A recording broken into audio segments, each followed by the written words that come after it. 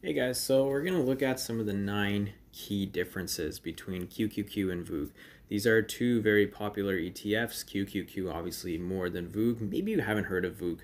I haven't heard of VOOG really until recently, until I started doing some research and looking more into it. And it's been gaining some popularity. A lot of people are looking into this as an alternative. And we're going to go through some of the key differences as well as similarities. So right off the bat, what I see here is that, well, obviously QQQ tracks the NASDAQ while VOOG tracks the S&P 500. So there is one key difference right there. VOOG is a slightly newer fund. It also contains more equities, more stocks, more holdings, you could say. QQQ, on the other hand, has performed better overall, as we'll go through. So we're going to go to each one of these details, but I'm just going to highlight some of the big major ones in case you just want the gist of it, just the summary, and move on from there. That's totally fine. VOOG yields a higher dividend and also has a lower management fee. QQQ contains more assets under management in terms of dollar value, and QQQ has a higher volume in terms of total and daily average volume. As you'll see, a big significant difference between these two when it comes to volume, as well as a higher Morningstar rating. Morningstar is one of the most well-known kind of investment sort of newsletters out there. They've grown since becoming a newsletter. They offer a lot more, and their ratings are considered pretty valuable, I guess, to investors out there. Personally, I look at other things more than just what other people are rating them as, but that's a totally different story. But anyways, so we're going to go through this, plus a secret tool that I find that may be helpful to you, that I'm going to go over as well. So stick around, pay attention, and yeah, find out what that tool is. Also, if you want to check out the fact sheet, I'll just click on that right now. It'll take you to this fact sheet that you can download, you can use on your own, you can share it, do whatever you want. There's some clickable links here if you want a quick link, and it shows the breakdown of everything. So I found this very helpful. I hope you find it helpful as well. And yeah, feel free to use it. Totally free. The link to the article, in fact, is in the description below. If you like this, press the like button, subscribe. I'll be putting out more information like this. So let's go through it. So the ticker for both of these are obviously QQQ and VOOG. Vanguard it's operated by Vanguard, this one here, and QQQ is run by Invesco. So you probably heard of it, Vanguard and Invesco. Over here you can see the quick chart over here. This kind of gives like a quick overview of how the two ETFs have been performing over this period of time up until now. If you want a full view, just simply click on full chart, and it'll take you down there. Now I'll go over this one in a little bit. This is a little more fun to use. So if you go back to the top here, you can see I recommend eToro. eToro is one of my recommendations if you want to invest in any of these two. Obviously, disclaimer that there's no guarantees in any of these.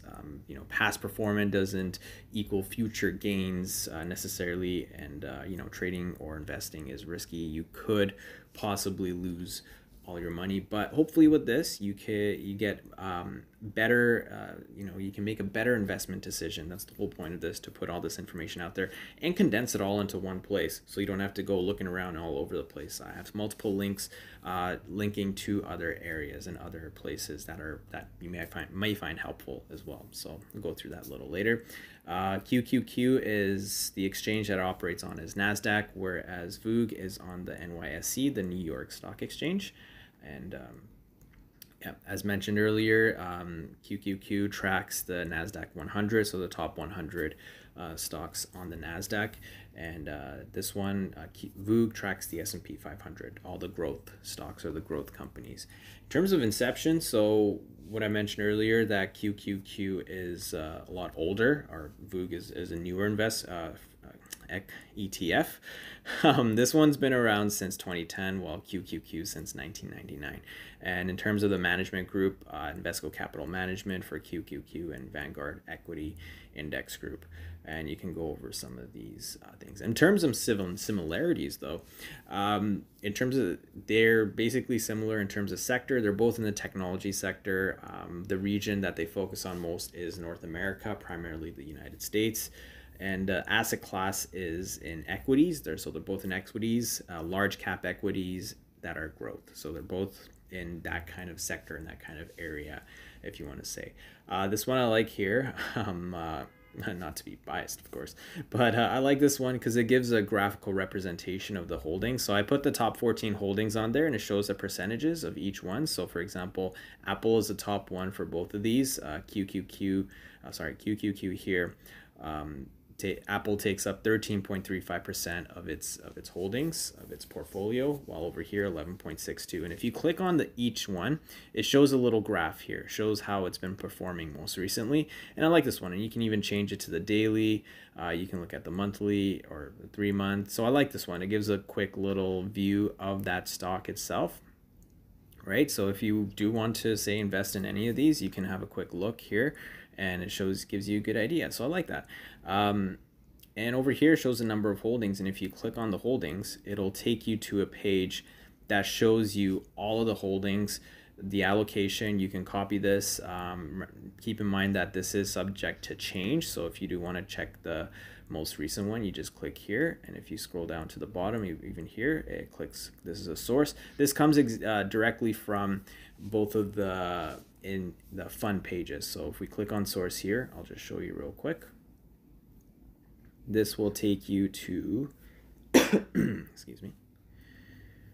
See, this takes you to the home page of each one. It shows you the holdings of each one. This is directly from the source itself. I'm not kind of making this stuff up, as to say. And the same thing for VOOG as well. If you click on that, it'll take you to an external sort of page, this kind of breakdown here. And yeah, same thing over here. This takes you to the source. Oh, the source is not there.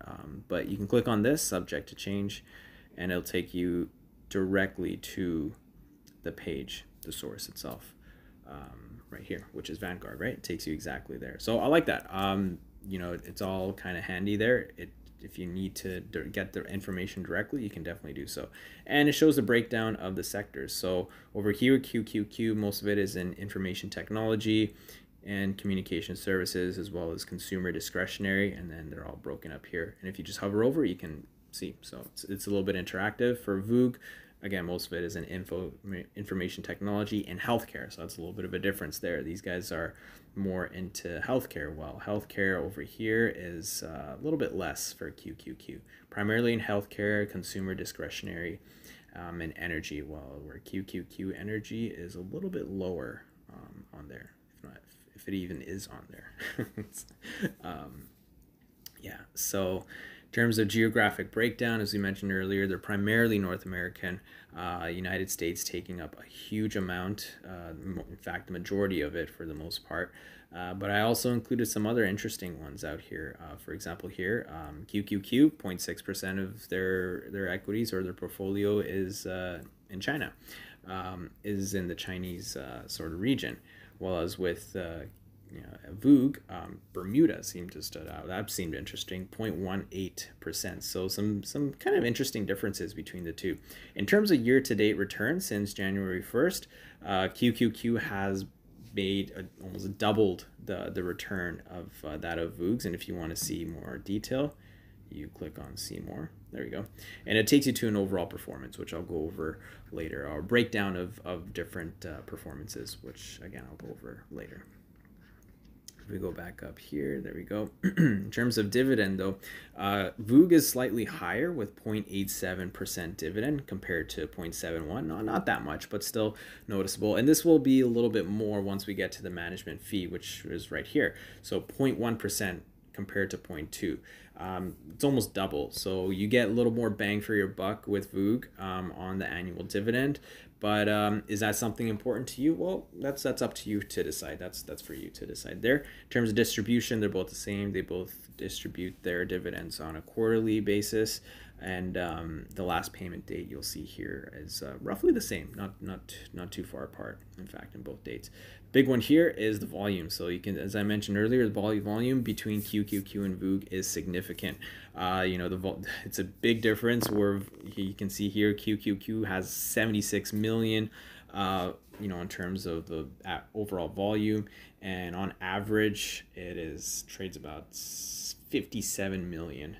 If I can do my numbers right, it's 57 million per day relative to 180,000 and 161,000. Looks like the text here is different size. Does that look like a different size to you? It does. Let me know if it doesn't. Let me know if you notice the same thing.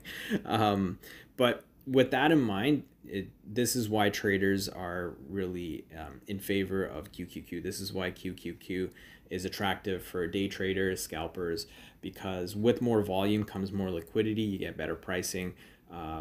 You know, faster in and out trades, faster order execution and all that.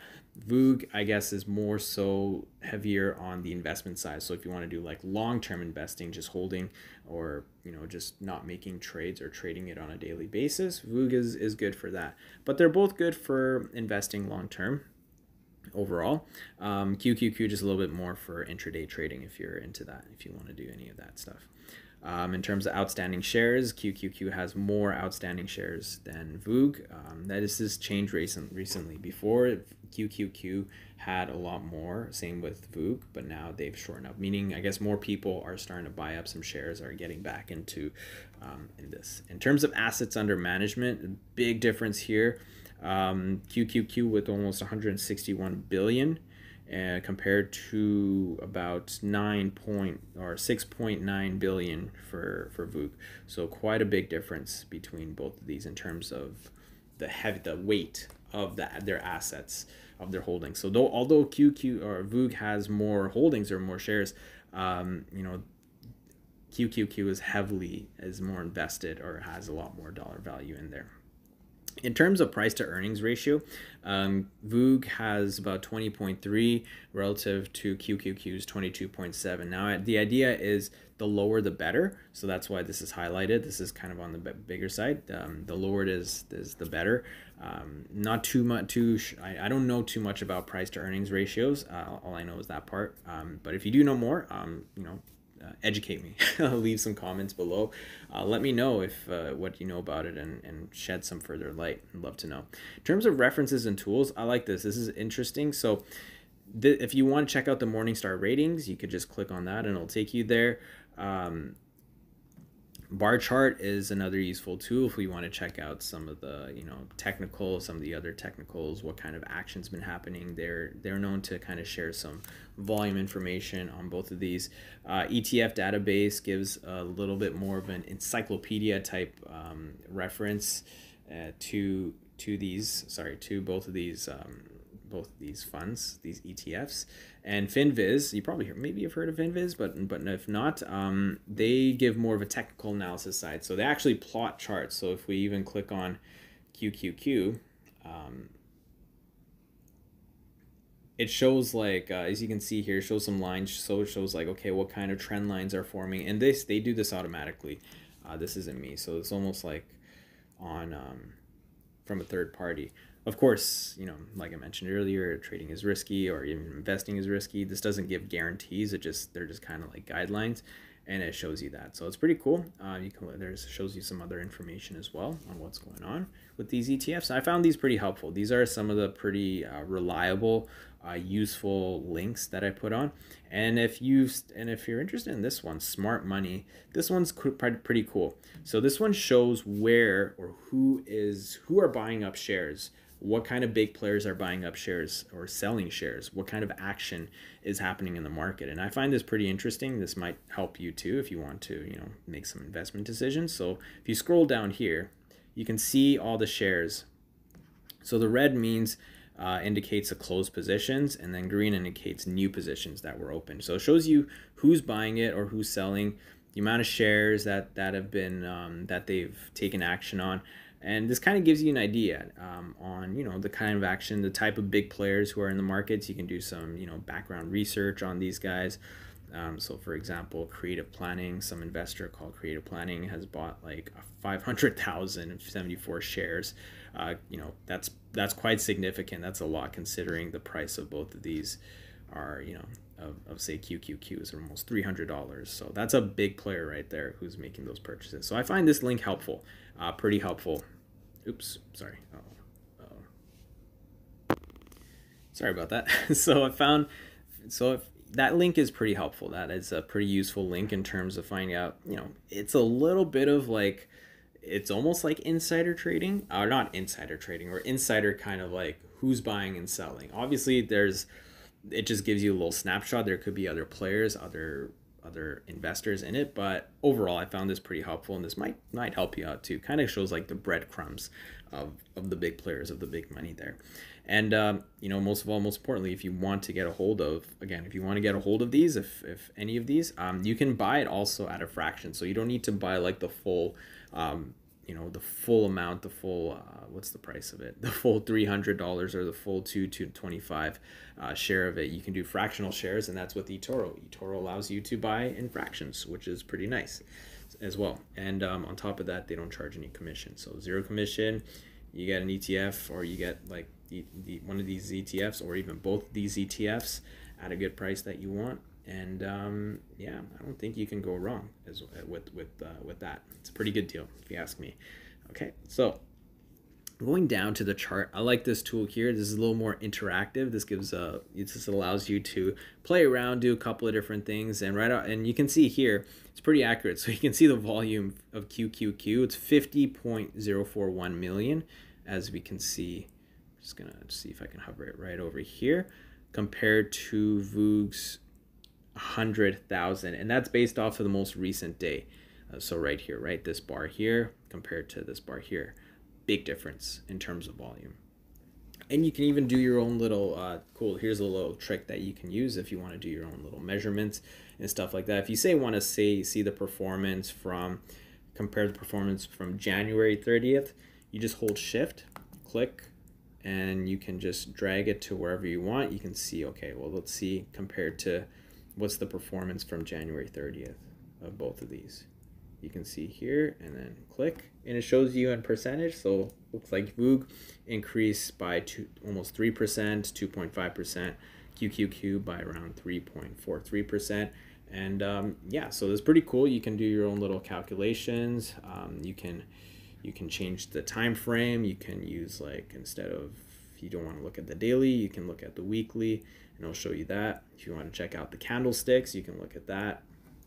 Pretty cool. So it's pretty interactive. I like these. I like this chart over here. And if you want to find out more, it's by TradingView. These two charts here. So you can just click on the link, and it'll take you to the full page there. Now, in terms of performance, here's the performance. So overall, you can see off the bat that QQQ has performed quite better overall. Looking at the year-to-date returns, 7.8 for VOOG compared to 12.5 for QQQ, so quite significant. And underneath, it shows the dollar amount. So say if you invested $3,000 in that will be the return that you'll be getting based on that initial investment.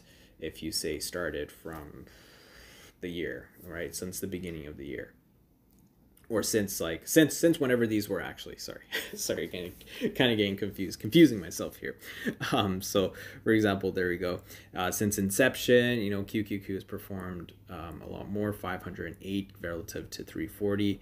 And if you invested $3,000 since its inception, that will be your return, around 18,000 and then 13,000. And I like to go a little bit different. You can find all of these anywhere else, like a 3-month return and 6 months for sure. I rarely see a 2-month return. I don't know. Maybe someone wants to. Maybe I'm curious on like how much will it earn after 2 months? How much after 18 months? Maybe. What about since COVID? Since that COVID crash, how about that? What's if I invested then, what will my return be? And you can see here, for example, both of these are very similar. They're both the same actually 18 months ago, which it's interesting. Since 2021, they've both been minus 18.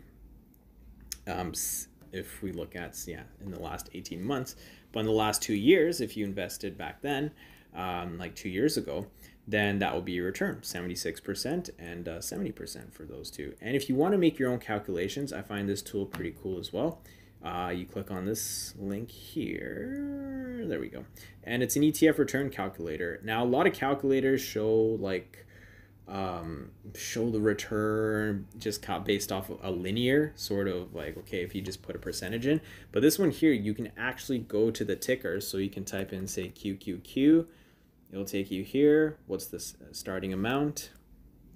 Let's say we start with like 3,000, and you can choose like a custom date. So if you say I invested since 2013, up until now, what would the return be on if I invested in QQQ? And it shows you this, what it would look like, right? So that investment from 2013 of, let's say, 3,000 would be up to around 12,000, around 12,500, right? So it gives you that return, shows you that what would that be? That's pretty cool. I like that. It's a pretty cool tool. So you can find that here if you just click on the link on this link right in the performance section. And I also put some really key comparisons, just put some graphical representation. So this right here, as I mentioned, since the pandemic, this is how these two funds have performed since then.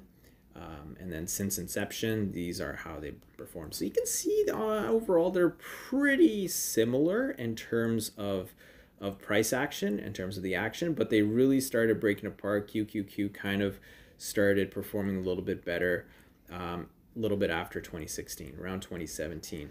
It's so slowly started to break away. So anyways, that's it. That's the whole gist of it. If you want to download the fact sheet, you can simply click here. If you want to invest in both of these or one of them, again, eToro is a good broker. You can do fractional shares. You don't have to get the whole thing. They offer 0% commission, so no commission paid. And yeah, that's basically, you can't go wrong. And if you want to copy traders, so if you want to actually get into copy trading and look at other investors, you can definitely do so. And quite a few of them are invested in QQQ. There are some also in VOOG, but you can find out through there as well. In order to find out more about eToro, you simply click, but why? But why eToro? Why eToro, guys? Why do we should I decide to go with them? Or you can click on or you can simply click on the button as well. That'll take you there. But here's a reason why, and then here it lists all the reasons, what other reviewers have said. Again, I like condensing everything, putting everything in one place, so you don't have to go around searching. Okay, what are other people saying? What's available out there, and all that kind of stuff. Yeah, so all this information's here. If you're not convinced and you want to find out more about eToro, you can definitely do that and go here and leave a comment, hit the like button, subscribe if you want, if you like more of this and you want to be stay in touch, and check out the link below. It takes you to all this cool stuff, these neat useful tools and resources. Anyways, trade simple and take care. Bye.